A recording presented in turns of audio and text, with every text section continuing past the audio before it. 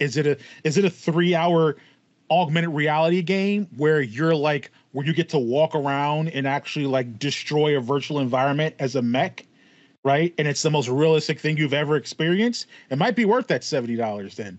Probably not. We're also talking about video games, and this is me. So probably not, right? A lot of the games we're paying $70 for, are they worth $70 now? I would say probably not, right? But it's just the idea of there has to be a value there of more than just it's X many hours, right? Yeah, most definitely. Hello and welcome to level 118 of the Thoughts and Players podcast, the gaming podcast with bold takes and no strings attached. I am Jeremy, here with my compadre, David. What up? What up? How's it going this fine evening? Going. A little tired. How about you? Long day. A long day. Dragging a little bit. Trying to get some LaCroix in me to spark me up a little. This Monday I had to get my fillings redone. Don't like it. Didn't enjoy it while it was happening. Haven't enjoyed it after it's happened. Don't recommend. Do you have a question though? Yeah. Besides that, just for your typical cleanings, do you like going to the dentist? I don't mind it. Now, the last couple of times they had to numb me up, they were doing some real deep cleaning. I don't like that. It throws me off. I've been feeling a little bit off ever since the last time I got a cleaning, and that was like over a week ago. Just felt slightly off, and I think that the anesthesia, the numbing had something to do with it. When I got my fillings done, I said, no, thank you. None of the numbing stuff. I just want, they're like, hey, it was just a weird sensation, but if it's uncomfortable, just let us know and we'll numb you up. I'm like, no, I'll just take it, whatever it is. I'd rather take the pain than whatever that concoction you guys put into me does. So yeah. What about you? Are you a no for the dentist? No, I love going to the dentist. You love going to the dentist. I don't like the X-rays when you have to put those things in your mouth because it hits my gums. But I love good cleaning. Yeah. And like one of my my wisdom tooth in my top left was abscessed, and they had to numb me, so they put that needle in, and then they like just pulled it right out. Like that was really cool. That was really cool. You say? Yeah. You are an odd duck, my friend. You're very true. Only person I've heard of that says I love going to the dentist. Yeah, everyone says I hate the dentist. And then you had to get because they recommended to me that I get both my wisdom teeth pulled because they're so far back. And they're like, hey, you should get your wisdom teeth pulled. Yeah, I'm like, I don't. I got my other 3 surgically removed all at once, 2 days after my son was born. Not the best idea. Not the best idea. But you know what? You're trying to do it in spirit. You're like, hey, I've got my son. He ain't got no teeth. Papa gonna join the club for a little bit. You know what I'm saying? I'll take it. Yeah. I'm gonna reduce some teeth counts. We're gonna be together. Yeah. It's very nice. It's very nice. Even the playing field a little bit. Exactly. That was very kind of you. Very empathetic. Ladies, gentlemen, chickens, ducks, and hens. We welcome you all into this level of the pod. We're going to talk games, of course, not just our teeth, though. I'm assuming we would love to. David loves the dentist. That's breaking news. It's a very interesting fact. Another interesting fact about our David. I love the break news, not teeth. There you go. See, he's got the jokes too. He's got the wit. Yeah, buddy. Yeah. We got a couple of really cool, interesting topics for today. But of course, before we get into our topics, we're going to talk about the games that we've been playing. So I can start off, or Dave, if you want to take it. Sure. All right. What you got? So let's see here. I mentioned before ending Rome expeditions. So that's been in the rear view. I have been playing pretty steadily Mafia 3, progressing my way through the story, trying to get to the end of it. Like I said, I feel like the story, there's enough there to see me through to the end. So I've been playing some Mafia 3, and I've been meaning to play some Big Ambitions, but week stuff has been kind of full. Haven't been able to get into it, so I haven't done that yet. But I've been, as far as console games, I've been playing Mafia 3. Now, I did drop back into bad habits. I did you know, took a little snort off the line here in regards to some mobile gaming. I did backslide a little. Okay. Uh-oh. I did not backslide into Eat Venture, That's what I was thinking. though I now wish I had, because instead I was playing a game called, what was it called? Something I can look it up really quick because my phone is right here. Battle Z, which is a idle battler. If you think of I think I saw an something, ad for that. yeah, it was. I saw it in an ad, and I was like, okay, I want to go ahead and play this. So I was playing that. It's useless. Don't play it. They didn't. There's bugs when you get to a certain point in the game, and you unlock another mechanic, like another element of the game you're supposed to be able to use, and it doesn't unlock because the game's bugged. So you can't even really progress in the game. So I would recommend not doing that at all. While I was playing Battle Z, I got an ad for a game called Walker's Attack, which is a game where you're walking around shooting zombie like, and they're color coded like blue and green, and they're all different components that you use to access different levels or different parts of a level. So I played that. Would not recommend that. I'd recommend that over Battle Z. And then while I was playing that, I got an ad for Whiteout Survival. So I downloaded and played that. I played that one for a minute. Yeah, I played that for a hot minute, and then I was like, I'd rather just play Manor-Lords. I'd rather just play something that's a bit more accessible and deeper. But it was I got a trifecta there. Okay. This is how I know that as I get older, I'm getting dumber, because I played a mobile game and I saw an ad for a mobile game, and I'm sitting there and I'm like, oh, that looks fun. And I download that one. And then I'm playing that mobile game. And then I got an ad for another one. And I was like, oh, that looks fun too. And I download that one.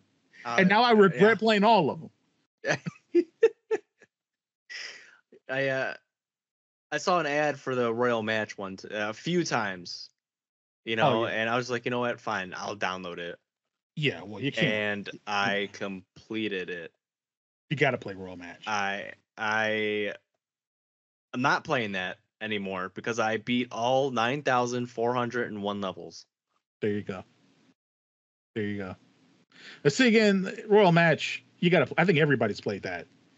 I think some sort. It's a Candy Crush copycat. Exactly. I think Royal Match is like the new Candy Crush in regards to everyone's played it. You know what I'm saying? I know I've played it. I didn't get too far in it, but I did get far enough. But yeah, I mean, the other games that I played, it's whatever.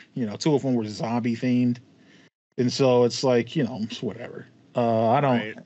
Again, I'd much rather have, instead of playing all those three, except for Whiteout Survival was a little cool, I'd rather have played, just played Eat Venture. I think part of me got into Whiteout Survival is because I had a little bit of hype for Frostpunk 2. It was coming up. Frostpunk 2 is now out, and I have not played it yet. But I think it's maybe a little bit of that, like, oh yeah, this will get me to Frostpunk 2.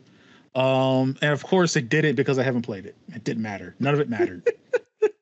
So that's pretty much what I've been playing. It's mostly Mafia 3, and I got distracted by a few mobile games along the way. It happens, man. Yeah. How about you?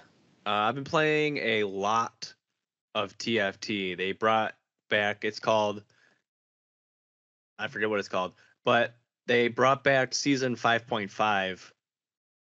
And so that's like a game mode you can play. So it has all those characters and everything. Mm-hmm. So I've been playing a lot of that because it's only here for limited time, And then, of course, I've been playing Apex in the finals. I haven't gotten back into Scar of Maid or Maid of Scar or whatever that horror game is yet. I plan on to. I see it. I'm tempted. Just not in the mood to be scared yet. Yeah. But I know it's coming. But Pokemon Go, not Royal Match. And that's about it. Oh, a lot of Sudoku. I've been playing that again. Ah, yes. Yeah. I have a bunch of different apps. So when the pandemic happened, everyone just all this free time. I was on YouTube and I found this channel, Cracking the Cryptic, and it's these two British dudes and they just solve these Sudoku puzzles, and it's crazy. They all have these rules and stipulations, and like I could never do the ones that they do on the channel, but they had their own apps. So they have regular Sudoku, and then they have chess Sudoku. So like the number 9 is in this certain square, and it can't either go in like a king's move, a queen's move, or a the horse's move. Okay. So it puts restrictions on where the numbers can go. Right. You know, and then there's killer Sudoku, where there's these little boxes in dotted lines. So if these 3 boxes are in one dotted line box, and in the top left corner it has the number 7, for example. So in those 3 squares, it can only be 1, 2, and 4, because that's the only numbers that equal 7. You know, so there's these little killer boxes. You know, there'll be a box of 9, but it's not just in a line. So obviously with, you know, the 9, it'd be 45. So it restricts the numbers where they go. And then there's sandwich Sudoku, where there's numbers on the sides, the top and the left. That gives you a number, and that's the total of the numbers in between the 1 and the 9. So if on the side is a 4, so it could be 1, 4, 9, or it could be 1. Oh, it can't be anything else. I was gonna use 3 and 1, but 5, for example, it could be 159, or it could be 1329. You know, and then there's 2 other ones. I can't remember what thermometer Sudoku and arrow Sudoku. Those have their own rules too. So it's like there's so many, and they each have like 100 puzzles. So I'll sit there and just rotate through all of them, and it's a lot of fun challenging my brain and seeing where I can see the little hints and stuff. Yeah, that was a lot of mumbling. That's what I've been playing. No, yeah. It kind of reminds me like you mentioned, like especially during the pandemic with all that stuff. I've been watching my partner recently. She's been playing a lot of Wordle, which I played the super crap big. Out of that. Yeah, it was like super big, and then the New York Times bought it, and they have it like in this app. Yeah, they have it in this app with a bunch of other stuff, but I forgot there's like Wordscapes, I think, is like the free app equivalent of that. And I've been like thinking of getting back into that because I was playing that for a little bit, long time ago. I'd hop in Wordscapes to try to find some words. You know what I'm saying? Expand my vocabulary. I feel like I have a decent vocabulary. Let's see if I really do, right? And so that'd probably be a much more constructive mobile game to jump into than freaking Battle Z, right? That 100% I can. Yeah, it's nice to get into like those puzzle or like word puzzle games every now and then, and just like kind of like just test the brain, you know? Yeah, it keeps it going. Yeah. Oh yeah, 100%. Instead of rotten. Yeah, you gotta. I mean, you know, in this day and age, you gotta keep the game. You gotta keep the brain nimble, nice and nimble. You know. Yeah. You add the games on top of it. Right. You don't want to smooth that brain out. You don't. You want to keep it nice and rigid, nice and tough. Turn into a freaking koala. Yeah. And koalas are cute. They're not though. They are, but they aren't. It's crazy, and they all have diseases. I was going to say. I think we can say it. I was going to say when you say they're not nice. Is it because of their demeanor or their attitude, or is it because of the syphilis? Yeah. Okay. Yeah, they're not friendly. Okay, yeah. They're not friendly, and also in addition to they have just raging. Yeah. Syphilis community. They have STIs.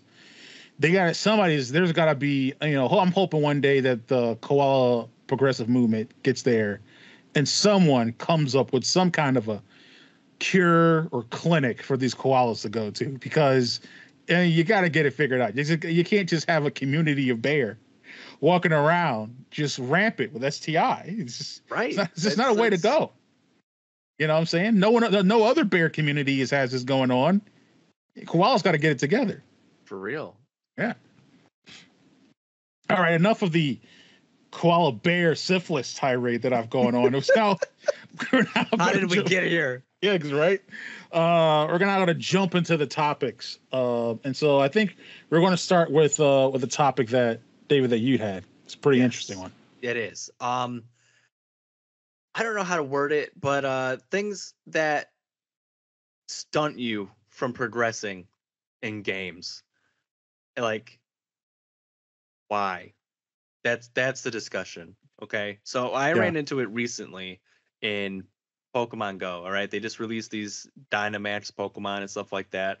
And you have to collect these Max particles in order to fight the Dynamax Pokemon. And you can only have 1,000 at a time. And you can only collect so much per day. So why? You know, it's new, it's invigorating, it makes you want to go and play the game again. But then you're capped. Like I have a Dynamax Pokestop like right at my house. I don't even have to get up to do one. I can only do one a day because the particles and crap like that. It's kind of like ridiculous. If you want to cap it, be a little more. I don't know the word. Well, like, I guess a little more. I guess like, yeah, make it 3,000. Right, be more generous with what you're giving. You know. Yeah. That's. But I feel so trapped playing. This. Yeah. That's a great like. You feel like you're. Yeah, you feel like you're trapped is actually like a perfect word because it's not like. It's not willing. Like you're like I would like to progress and do more, if you would let me, but you're not allowing me to. Right. Like for the rating, you get 2 free passes a day. If you want to do more, you can buy more. That's fine. Yeah. But I mean, you can buy the particles, but the coin it cost is ridiculous, and I haven't bought any, so I don't know if you can go past the 1,000 that you can store. Yeah. You know, so it's not the answer just to throw money at it, in my opinion. Right. Well, I mean, that's the answer they want you to arrive at. It sounds. I ain't arriving there anytime soon. Yeah, because that's like you kind of like mentioned like, hey, this thing, and I was like, hey, that sounds like a mobile game type of thing, and you were like, I was like, oh yeah, that's right, Pokemon Go is a mobile game. Yeah. So that is most mobile. That is the thing, and I feel like in the realm of like mobile gaming, like that's why they do it. This is why we stunt growth, right? Or we stunt the progression is so because shady. It's because we want you to pay to progress. So we're gonna cap how many jewels you get in a day from like free daily rewards or different things like that. But you can always buy 900 jewels for $5. And that's a deal because most of the time these 900 jewels cost $7.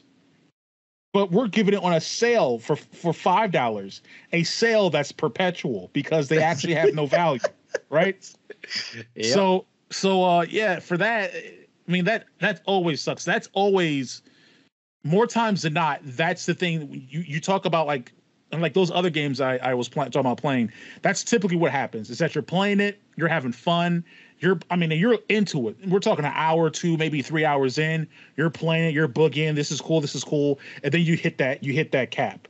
You hit that hard wall of okay. This is where you're going to start either drip feeding me progress for no reason, or the reason being is you want me to pay. And it's like okay, well, this isn't. I don't want to do this no more. You know, you kind of like eject. You just hit the eject button. Where it's like really come in. The worst use of things like that is in like mainstream single player video games. Because why are you get out the way? You made the game, just leave. You know what I'm saying? It's like it's just let me have this thing. And like I talked about before, like I know that I think it was Assassin's Creed Odyssey. There was the big thing about level caps. Like certain missions, you can't access this mission if you're not level 34 or 30 or whatever it is. Or this one you need to be level 45 in order to access. And it's like, why? Like for what?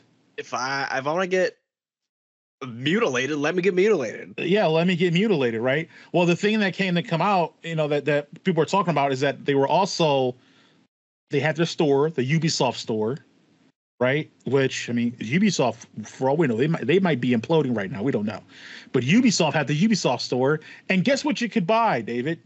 Levels? Guess what you could buy? You could buy XP booster packs. Oh, that's what you could buy. God. So the thing is, it's like, hey, we're drip feeding you these XP. You have to have a certain level in order to access these missions. I mean, some of these missions we got you just doing busy work. It's not that fun, or we haven't really allowed you a lot of opportunities to raise up your XP. But we actually do have this opportunity. They're called XP booster packs. All you got to do is give us $9.99, right? And you can have 10,000, 15,000 XP. And that might boost you another level or two so you can unlock this mission and keep going, right? Like it's when it's stuff like that happen, that's when you're really like, what are you doing? This is a single player game. I'm supposed to be some kind of like Greek component in a story, some kind of Greek hero or something like that. Why are you selling me XP booster packs? What's going on here? This isn't a mobile game. This is a AAA single player game. And you're doing these caps and stuff. That's ridiculous. Those business tactics would not fly in Greece. They would not fly in Greece at all. Greece is very anti those types of practices, right? And then you look at it and you're like, well, did that actually benefit you? Ubisoft really? It looks like you're about to lose. It looks like you're about to fail as a company. It looks that way. Right. So was it really worth it? You know what I'm saying? Like, was it really worth it? Yeah, when stuff like that stuff it's always the worst. And again, it's most prevalent in mobile games, and it feels like that's again where you kind of like you're like, I'm out of here. I'm glad that it actually hasn't gotten into more single player games, because that seems like it'd be ripe for. I'm surprised that EA or 2K hasn't jumped into utilizing that more and more and more. They do other things. They get money. Call of Duty, I think, had it. They had like these XP coins and stuff that you could get. Yeah, it's true. Yeah. When they redid Call of Duty 4. Yeah. I was like, this is stupid. Yeah. It's obviously just a play on for money. It's just more money, or it's another thing is like, hey, we don't really have a lot of content, or we haven't balanced or paced the content well. So we're going to introduce these artificial caps and obstacles in order to slow the pace down, so that this game that's probably a 20-hour game seems like a 35-hour game, right? And right, people don't have that much extra time. Right. I mean, you're partially trying to beat, I believe, to be the very old thinking audience that's like, if I'm paying AAA prices for a AAA game, this game has got to last me at least 30, 40. It's got to be at least a 30, 40 hour game. And I'm like, why? You want 30, 40 hours of barely like I'd rather filler. have a filler, right? I'd rather have a very just impactful, meaty 20-hour game than one that's been drawn out for 40, 45 hours where you're like, all right, this is enough. Like, this could have been, we talked before, it's the same thing with like movies. Like, movies are 2.5 hours when they could just be under 2 hours. Like, what is going on here? And it's like that audience kind of pushes that kind of thinking still in a lot of developers. So like, we gotta make the game. It's a big game. It's got to be so many hours. And it's like, look, man, if it's going to be that long, either put all good content in there, put great, meaningful content in there, or just make the shorter game, right? But don't do this weird thing where you're capping to space it out and pace it out and, like mess it up, different things like that. It's already bad enough that we've got other things in games that are being blocked behind paywalls, whether they be like certain things we like 2K, I forgot, like NBA 2K at one point, I don't know if they still do, but at one point they had either like a paywall lock or like an XP lock behind haircuts. Like, if you want to give your player, your My 2K player, a certain haircut, it was like, oh no, you got to pay for it. It's like, what? You know what I'm saying? It's already stupid. I don't want to pay for my own haircut. I'm not gonna buy someone else's haircut. I think about it.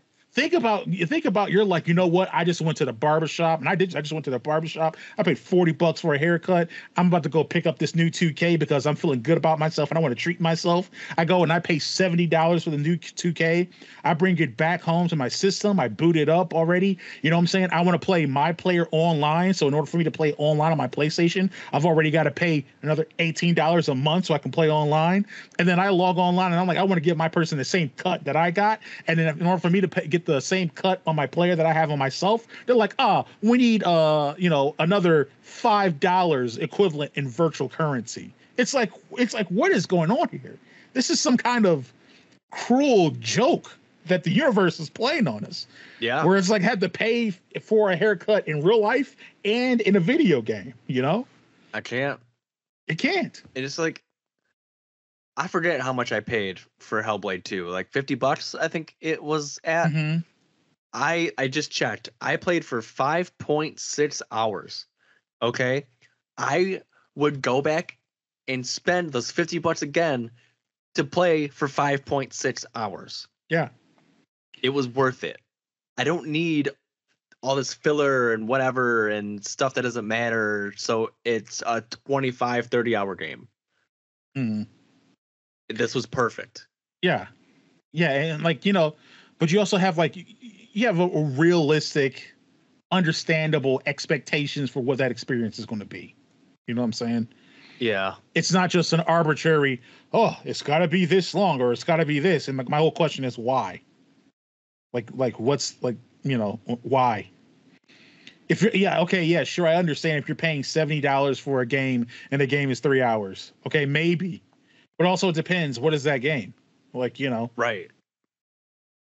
Like, is it a 3-hour augmented reality game where you get to walk around and actually like destroy a virtual environment as a mech, right? And it's the most realistic thing you've ever experienced. It might be worth that $70 then.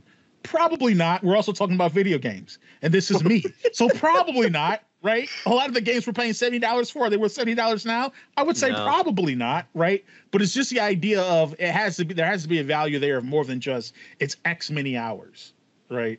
Yeah, most definitely. Yeah, especially if you're someone like me where I actually value a game if it's more efficient with its hours. If it can give me a great experience for less time, I'm actually bound to like it more than a game that gives me a pretty good experience for a longer amount of time, Right.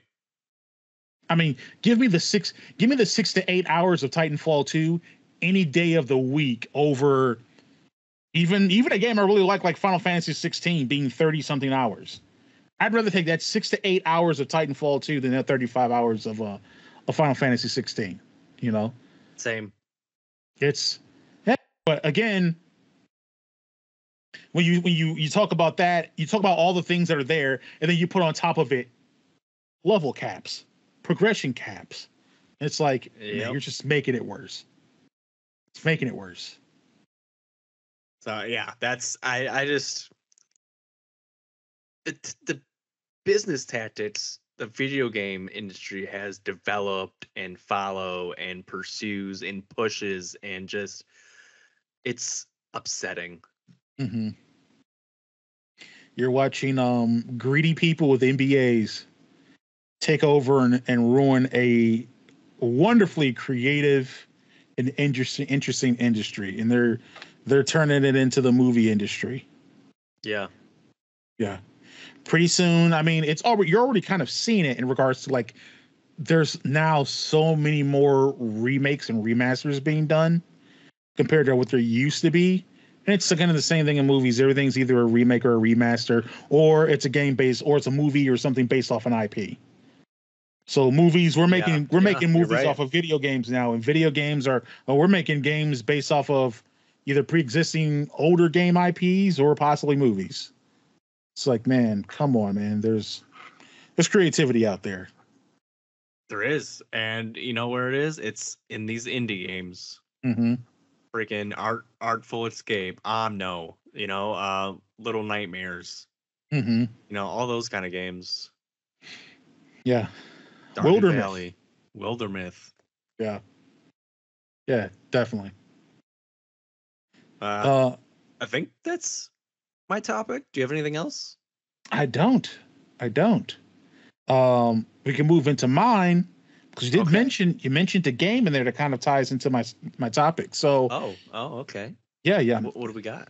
So you mentioned The Artful Escape, which is a game that I know that you played and beat. Yes, loved it. Yeah. So that game was, I believe, developed and published by a studio named Annapurna. They're known for making these creative, interesting type of games. I think they're I forgot what we said they were. Not the Asylum, but maybe like whatever, the kind of arty equivalent of like a movie studio that's kind of like Annapurna.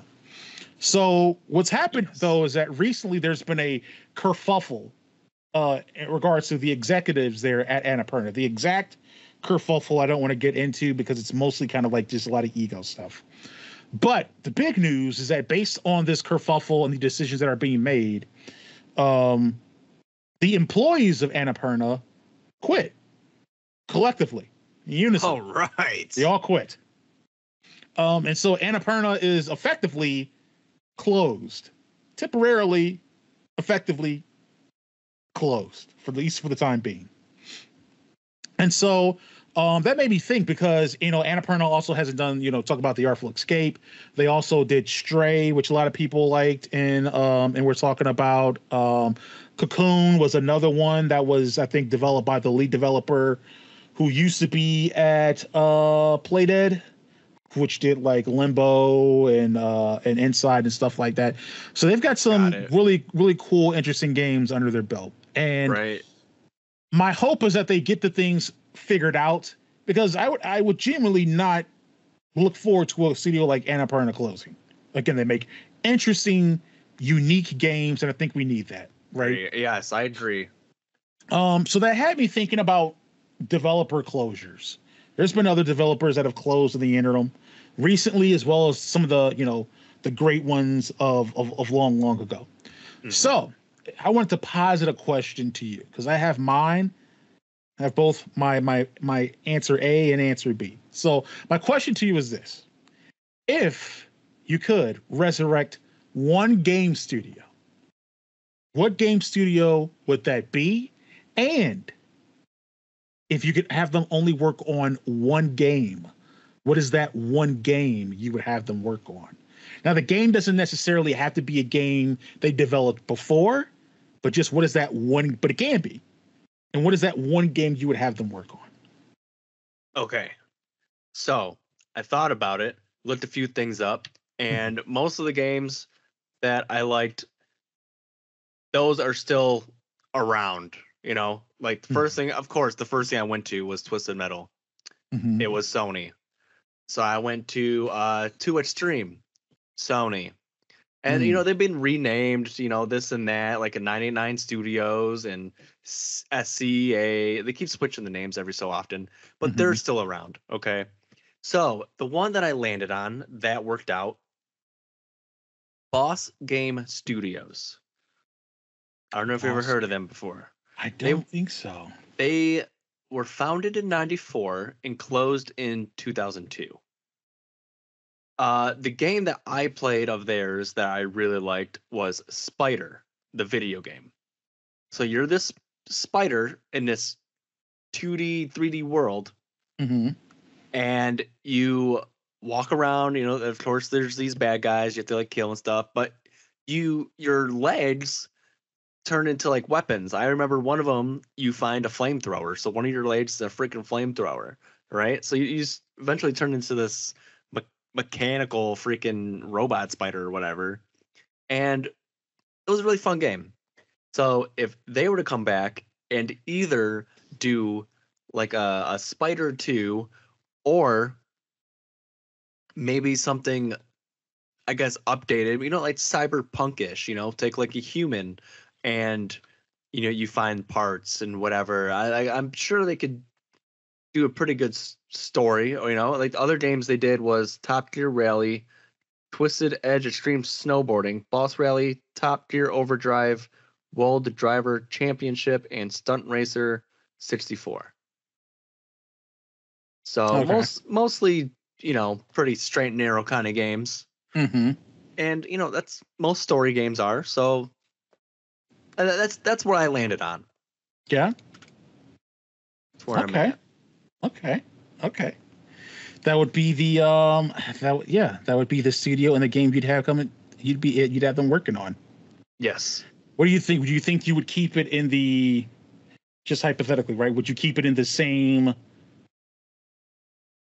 I guess the same genre essentially, right? Like the same mechanics wise and feel for the wise. most part, yeah. Like it would definitely have to be updated in some aspects to work in today's video game industry. But yeah, it was very simple. What are those called?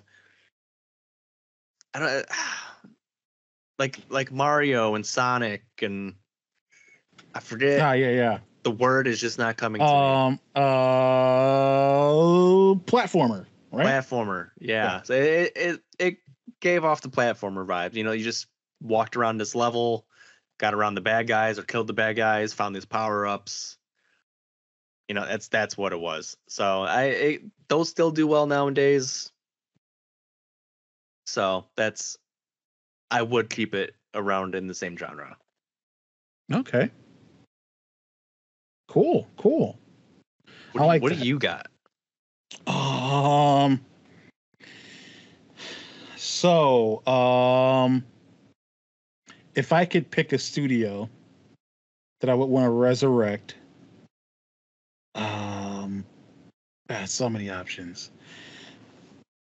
I think the studio that I would resurrect would be, I'm trying to think in this current climate, I think the studio that I would probably resurrect would be Visceral Games.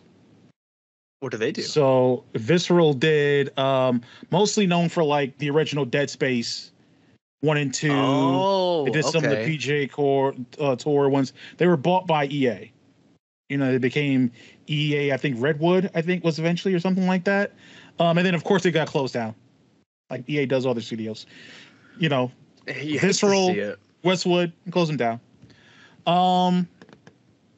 Yeah, it would be them, and the game that I would have them develop would be a game called what is it called? Kingdom Under Fire Crusaders. Now, I think I might have talked about this game before. Kingdom Under Fire: The Crusaders is it was developed by Fanagram. It was like a Korean developer for Xbox. It's an Xbox exclusive, actually. But it was basically like a tactical war game where you like you have your main like soldier hero that you control, and then you also control like your squad or army, your troop with them, right? It was set in a it was like a fantasy world, but it was like real kind of like gritty, you know what I'm saying? Like there's like there's blood and there's elves and there's different stuff like that, and there's a long war and different things like that. It was such a cool and interesting game. Mechanically, it was really cool the way they did it. They had a third. That was the second game, I believe, in the series. They had a follow-up called, I think, Circle of Doom, which ended it because I think when that came out, either not long after or at the same time, there was another game like it seemed kind of similar called 99 Nights. And I think in Circle of Doom, they were moving a little bit more towards a Mushu than what the Crusaders was. And it's like, no, don't do that. We have Mushus. Don't do that. Dynasty Warriors exist. We have Mushu. Exactly don't do what Mushu. I was thinking. Yeah, don't do Mushu. And I think they did that. And then 99 Nights also came out, and that was like at least a European angled Mushu. And so Kingdom Under Fire had like more of like you have commands for your troops in addition to you controlling your own person, and you would like go in the war and you'd have a bunch of different things you could do. And it was just such a cool game, such a cool experience.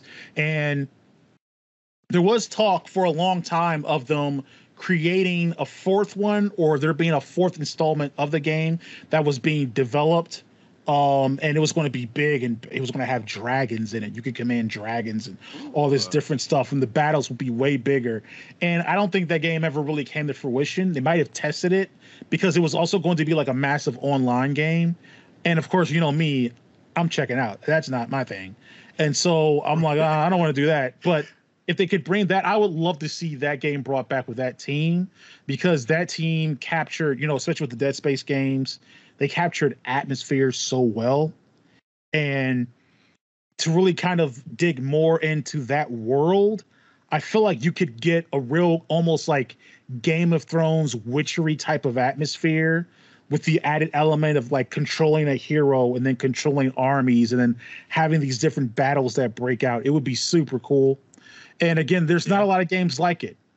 You know what I'm saying? Like, there's not a lot of games like it. So I think that would be the one that, for sure, that developer and then that game, bring it back. It would be awesome. Would love it. Yeah, that sounds good.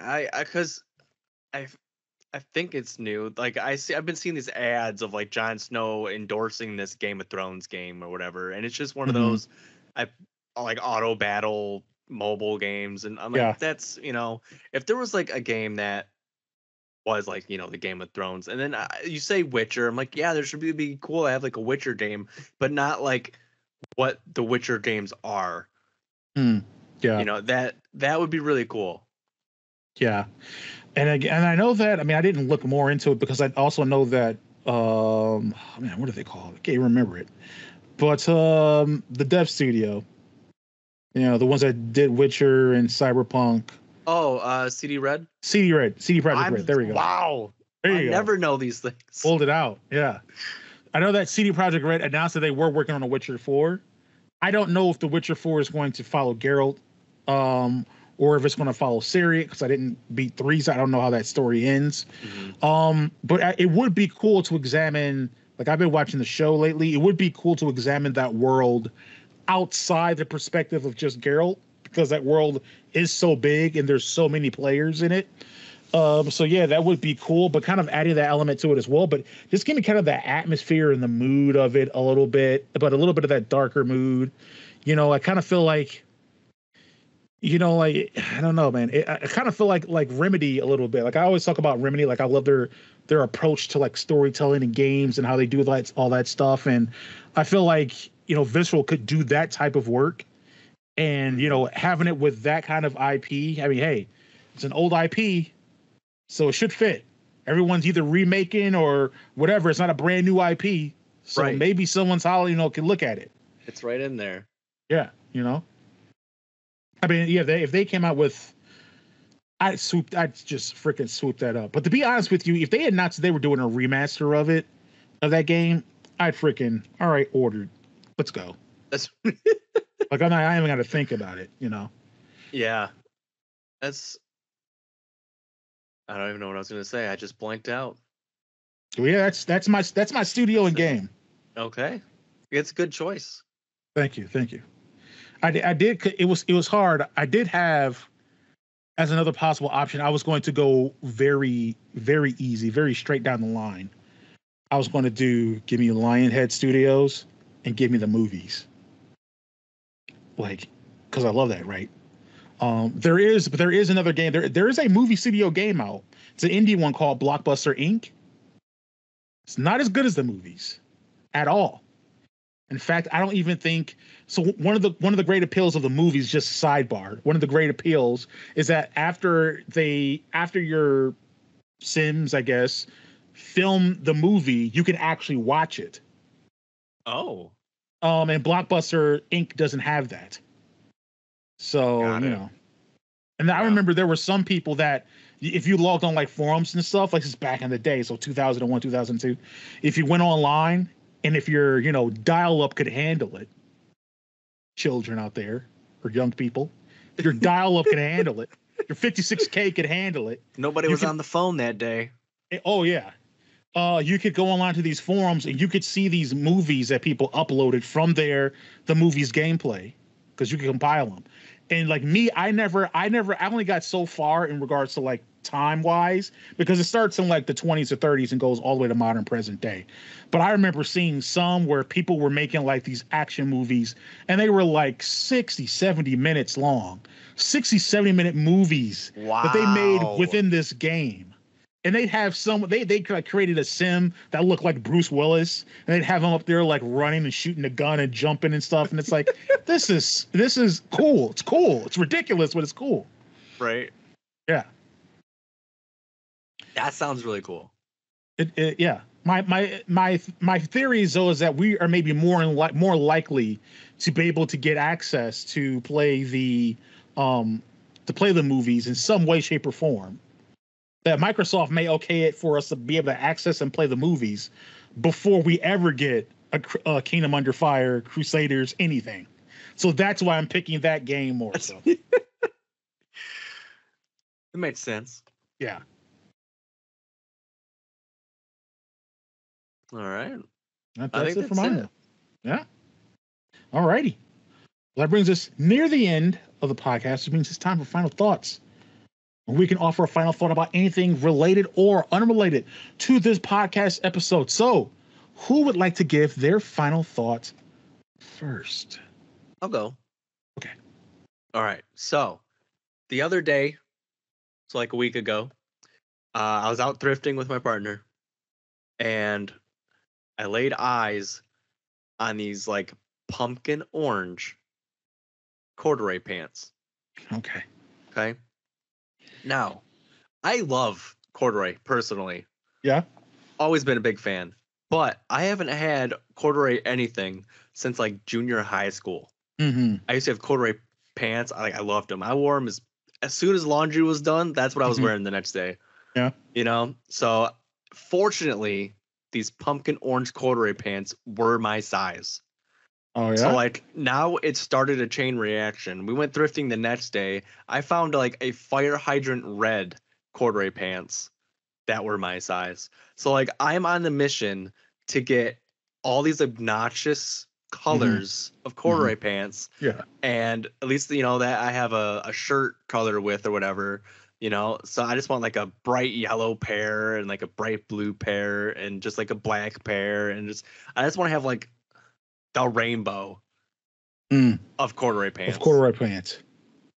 That's the mission I'm on. And the best part is it's all thrifting. So the most I've spent on a pair was like $5. Yeah.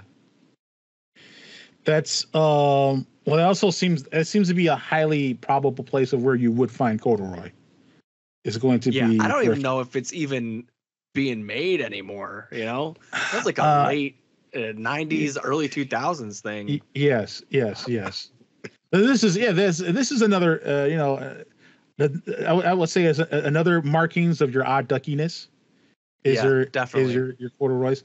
I used to have a not lime. I would say almost, for lack of a better word, kind of a diarrhea greenish pair of corduroy pants when I was younger. I hate corduroy with a passion. So it's very. It's definitely not everybody's taste. It is not. It is not. Yeah. Some people hate it, just like you said.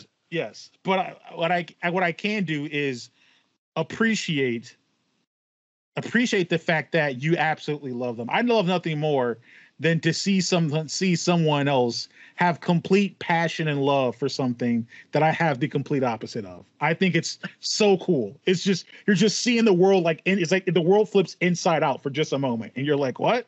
Mm-hmm.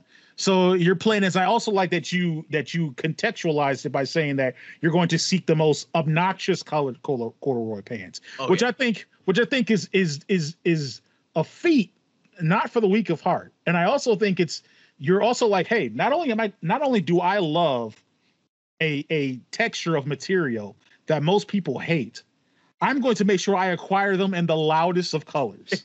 Yes, because I have a bright orange hoodie as well. So I was wearing the pants with the hoodie, and then I have this Charizard hat. So this is what color it is. It's that color. So I was wearing this beanie, wearing the hoodie, wearing the pants, walking around everywhere. That's what I was thrifting in the next day. Love it. Was there a good draw of attention? Did you draw a good bit of attention? Nobody said anything to me. Nobody said anything. But maybe. You know how a lot of people are like, look at that guy as they're Yeah. walking by, you know? Yeah. So I might have. I don't know. Yeah, I would. Yeah, you know what? I mean, hey, like you said, the cool thing is you're finding them like going thrifting, and it's not breaking the bank. You know what I'm saying? And is your plan is to have a whole? Which it sounds like you said you have an orange and a red, right?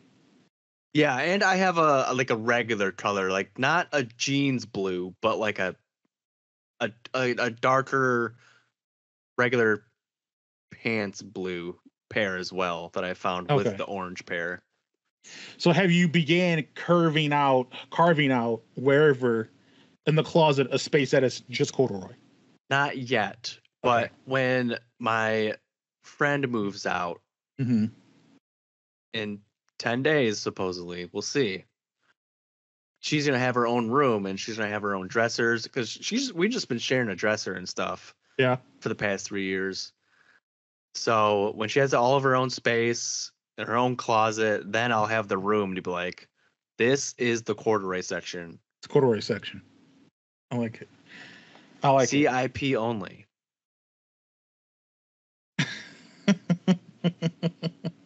CIP. What is that? What is that? Whatever VIP is, except it's corduroy. It's corduroy. So, well, VIP would be very important person. Well, VIC. So it's a Vic. Very important corduroy. Very important corduroy. I was going to say, you could do CIP if you wanted to do corduroy important pant. You could maybe do maybe do something like that. You know what I'm saying? But yeah, a certain section. You know what?